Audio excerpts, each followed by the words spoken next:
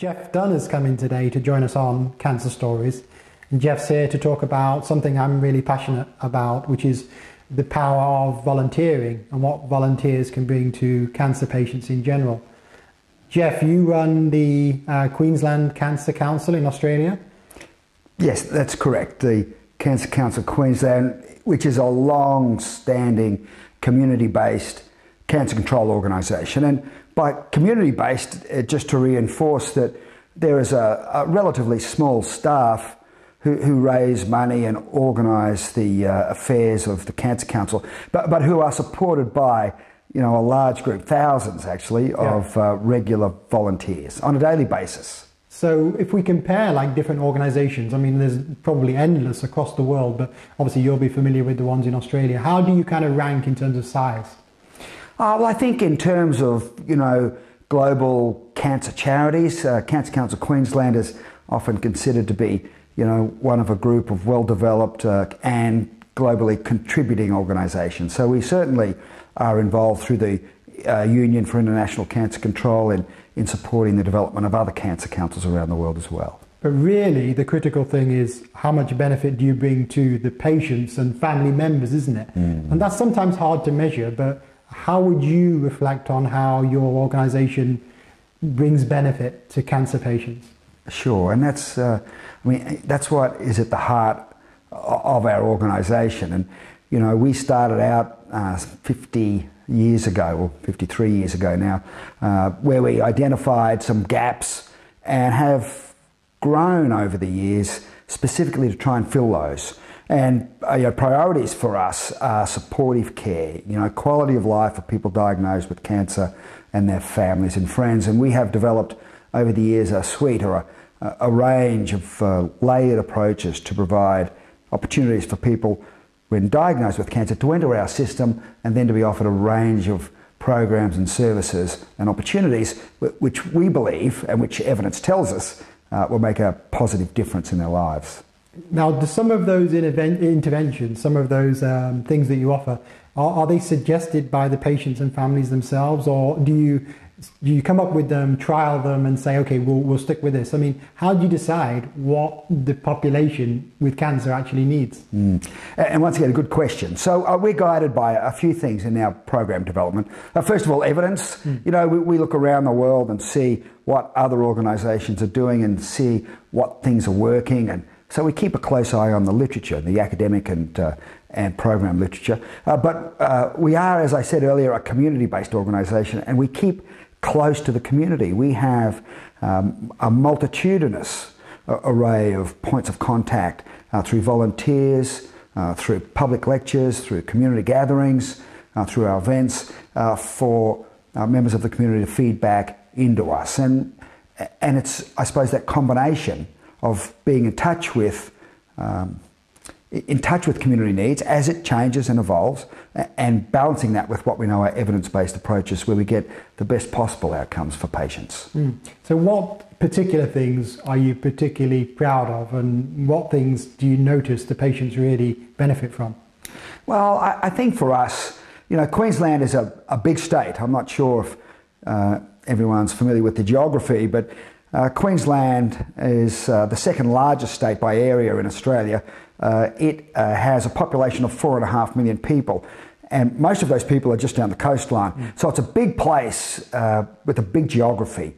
So for us, one of our challenges has been to try and make sure that all Queenslanders, wherever they live, certainly those in the capital city, but those as well 2,000 kilometres away in the northwest, can access services. So certainly remote services, we're looking at provision through telebased services, through new technologies, through making sure that we regionalise our activities, has been a priority for us. And that's where volunteers play a particularly important role for us, because we can never employ enough staff to post or to get around all of Queensland on a regular basis. But by mobilising that community energy and that goodwill out through Queensland towns, cities and centres, we can start to make sure that we do have a presence throughout the whole of the state.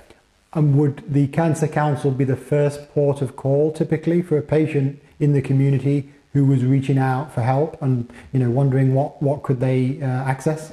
Well, that's what we're working for. Yeah. We're hoping that every person who's diagnosed with cancer calls our helpline, okay. And that's our target. And we get tens of thousands of calls every year, but we would like to make a call to the Cancer Council standard care for anyone who's diagnosed with the disease. So let's talk about volunteering and what volunteers bring to help in regards to cancer patients. A particular type of volunteer that we're keen to access are volunteers who've had experience of cancer themselves, either directly or in their family.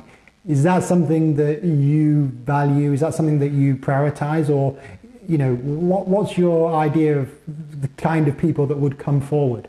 Sure. A peer support is critical to our service profile and has always been. And in fact, over the past 30 years, peer support has been a central focus. And before we had psychologists and all these other types of things we now have on staff, much of what we did was built around peer support. And to be frank, the foundation, the underlying principle of peer support is that shared personal experience. And in relation to cancer, it's that where someone who's had cancer detected, diagnosed, treated, managed, and then through that survivorship stage, someone who's had that experience can be a valuable source of support for someone who's about to undergo that. And that's the foundation, shared personal experience. The energy for it, the real passion for it comes when a person who's had that experience wants to support someone about to go through it, wants to try and, people talk about benefit finding and transformational change, but someone who's had that experience who wants to help someone who's just newly diagnosed, or someone who's in that journey at some point in the continuum. So in a combined way, we believe that peer support provides a unique and powerful contribution to that supportive care suite of programs and services. Okay, I would agree with that, but some people say to me, would everybody be ready to offer their time, resources to new patients who might be struggling? Could it be sometimes that that's too much of a raw nerve for patients? In your organisation, is there always a role that can be found for somebody enthusiastic, or has there got to be some kind of filter system? Oh, look, there's always a role. Yeah. And it's like for people who want to come and support our work, there is always a role. But you're absolutely right. Not everyone who is diagnosed with cancer who wants to come and contribute back, not every one of those people might be best suited for a peer support role in that very intimate one-to-one relationship with someone who's newly diagnosed. Because there are pressures and characteristics and episodes that people need to deal with.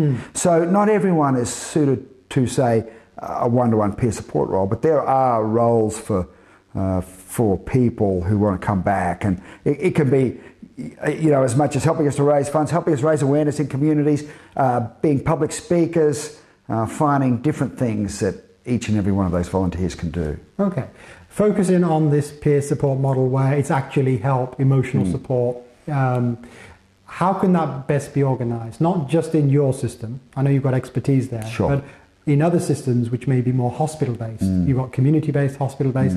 How do you think peer support can be organised? Because I notice looking around different units, okay, I'm looking at it from a medical perspective, but it's actually rare to find peer support in a hospital system.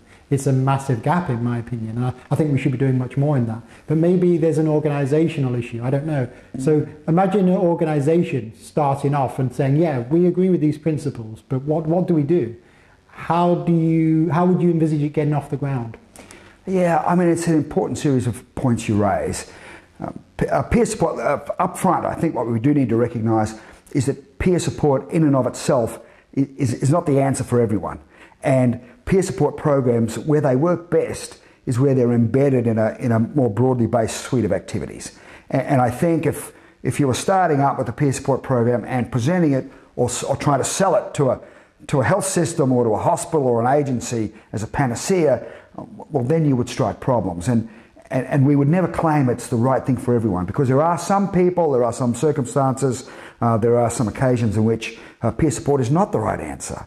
So an important part of training and developing people who are involved in peer support activities is about recognising where they're able to make a contribution, and recognising perhaps where it might be best to refer on or seek advice or look for alternative ways to support that person. Now, clearly in negotiation with health systems, we've seen that there's been certainly a professionalisation of supportive care, and that's a terrific thing, and we're trying to encourage the development of people with skills in psychosocial oncology and psychiatric liaison working in cancer units and wards. So if you come up and start talking about a volunteer program, there is, I think, a process to work with those professionals and demonstrate from an evidence point of view and from an efficacy point of view and from a maintenance point of view how you can deliver that program. So you're not going to interfere with the routine service of there. You're not going to compromise compliance with treatment. You're not going to complicate that person's life, but actually add some value where peer support is an appropriate intervention. Peer support can be delivered in different modalities. For example, Cancer Stories is kind of peer support via video, but you could have peer support over the telephone. You could have peer support via group. That's probably the standard model. You could have peer support one-to-one. I think you as an organisation have tested quite a few of these models. Does everything have its place, or are certain ones superior, or what's your thinking about how peer support should be delivered? Well, I mean, peer support it's a complex dynamic. It's a naturalistically occurring human behaviour. We share things. We talk with each other about things. So it happens out there all the time. If you talk about a programmatic approach to peer support, you're right. There can be one-to-one peer support, and there can be dyadic, that sort of thing, and then group-based. It can be professionally led if it's groups, or it can be volunteer-led. It can be in person. It can be remote. So it is a complex environment. Our technologies have allowed us a whole new range of opportunities, Skyping and all these types of things which 20 years ago weren't available. I think the critical thing about peer support is understanding that each of those modalities provides opportunities but also challenges. So working with your volunteers, the deliverers, and also working with the patients who you're going to be talking with about what suits them best. And in some cases, Skyping works terrific, particularly for people far out. Some people prefer the anonymity of a telephone, and we have found that to be the case as well, rather than face-to-face, either by Skype or in the same room. So I think, as with a lot of supportive care activity, if you can provide that sort of mix opportunities, because patients aren't passive recipients of supportive care. Cancer patients and family and friends will actively seek out those things which best suit their needs and their style. So being able to provide that suite of opportunities is the best. I'm going to ask you now about acceptability, because in my view, if you look at different interventions we give locally, where we do have peer support, it tends to be quite highly accepted. But we're looking at a small sample. You've got a massive sample. You mentioned to me earlier something like 18,000 telephone calls. This gives you a lot of data to comment on whether peer support is accepted by everyone, a proportion, and what are those predictors if there are such things. What's your view about how acceptable peer support is to your callers or to your clientele? Sure. I mean, peer support, if you look at the literature and the evidence, and perhaps it's important to point out that peer support is underreported in the literature, just to recognise that up front, because I think for the research community over time, they've been more interested in developing professional models of care and researching those rather than perhaps things that were seen as more community-based. But that's slowly changing. If you look at the evidence on peer support, it is a fact that it's generally acceptable, in fact highly acceptable as an intervention. And for some subgroups, for example, young women with breast cancer is one, it is the preferred method of support. So if you say to that group of women, you think about all of these things, which one would you like as a form of support? Peer support is number one. So it is generally acceptable out there.